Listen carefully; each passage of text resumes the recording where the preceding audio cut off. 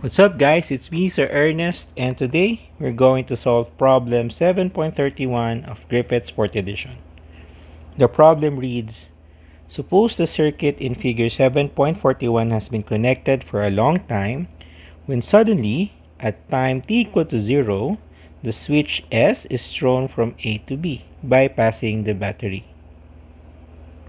Now, letter A, what's the current at any subsequent time t? So that means we're looking for the current, the function of the current as a function of time.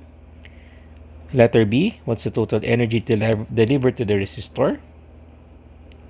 Okay, so that means we have to take the time derivative of the stored energy, and then we equate that to joule heating. And then we're going to calculate the total energy delivered. And letter C, what is the total, what is this?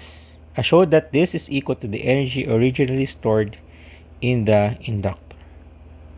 Okay, so let's analyze first our problem.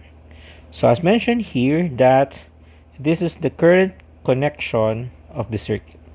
So at this point, okay, as we learned previously for an RL circuit or LR circuit, that a series connection between L, R, and your battery EMF, or EMF with EMF of the battery, this one, okay, so this is actually a charge, this actually charges in a sense the inductor. Okay, so energy is being stored to the inductor. And because it's very long time, so that means the time at which this switch has been placed to position B, so that means this inductor has stored stored its maximum energy that it can store. Okay, so once the switch is thrown from A to B, so that means the energy that is stored in the inductor, okay, will now be delivered to the resistor. Okay, so when this switch is closed here, so that means current will flow in this direction. Okay, so this is a single loop circuit, and by Kirchhoff's rules, the total potential in that loop will now be equal to the EMF delivered to the resistor minus the EMF stored in the battery, stored in the inductor. By Ohm's law, ER would be IR, wherein I is the current flowing through the circuit and R is the resistance of the resistor. And then EL would be the induced EMF on the inductor, which is negative L times the derivative of I with respect to time. So this should be positive. And by Kirchhoff's rules, this should be equal to 0. Okay, so that means this is now equal to, can now be rewritten as derivative of I with respect to time, and this is equal to R over L times I.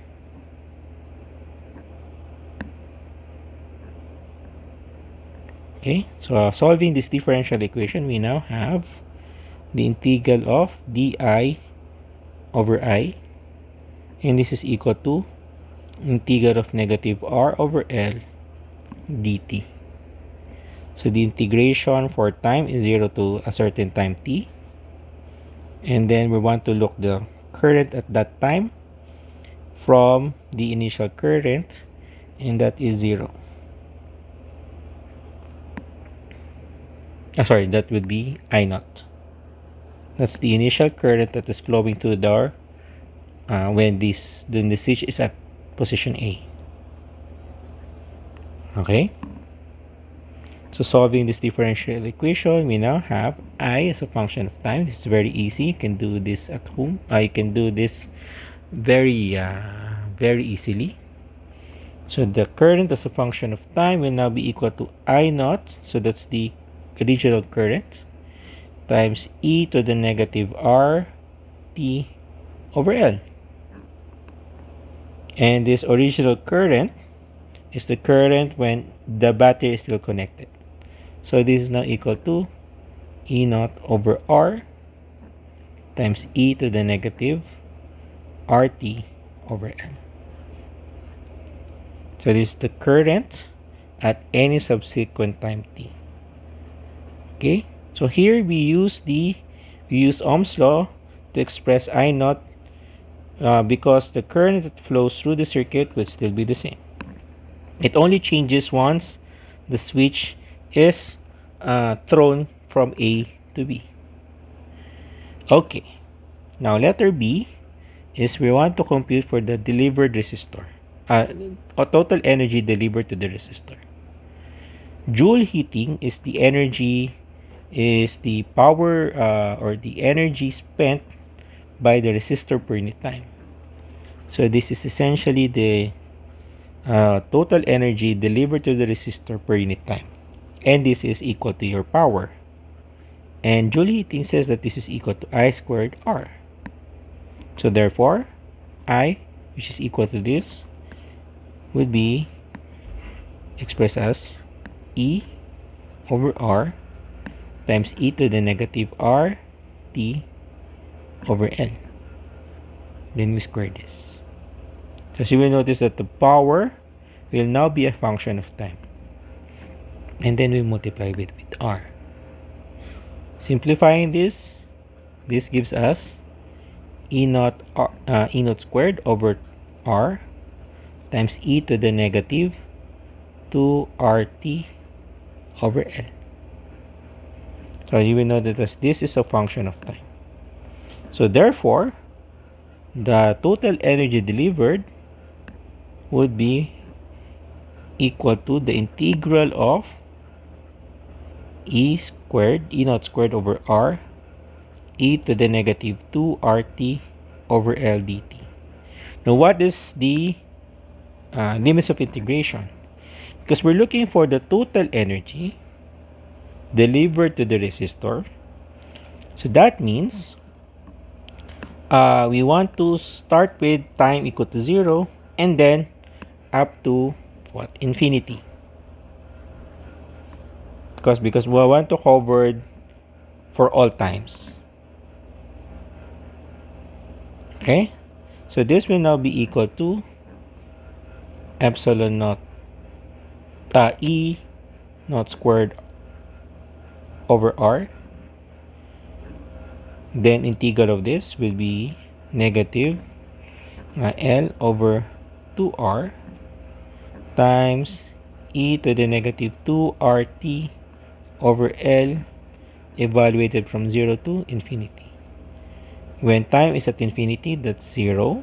This is 0 because that's e to the negative infinity 0. And then at time equal to 0, e to the e to the 0 will be 1. So this is negative 1. So this is negative 1 times this will now be equal to epsilon E naught squared times L over 2 R squared. So this is the total energy delivered to the resistor. Now let's check, or let's show that this is equal to the originally stored energy in the inductor. Okay, so the original energy stored in the inductor omega naught will be equal to 1/2 times the inductance L times the original current squared. Okay, but we know that the original current here will just be equal to E naught over R. So therefore, this is now equal to 1/2 L times E naught over R squared. Over R squared. Which is exactly this one. So remember, we could rewrite this as 1/2 L times E naught over R squared. Okay? So this shows that the energy delivered to the resistor will be completely come from the energy stored in the inductor. Of course, if we want to consider all times from the point that the switch has been thrown from A to B to infinity. Okay, so that's it. That solves problem 7.31 using the concept of energy in magnetic fields. I hope you learned something today, and I'll see you guys in the next video. Bye bye.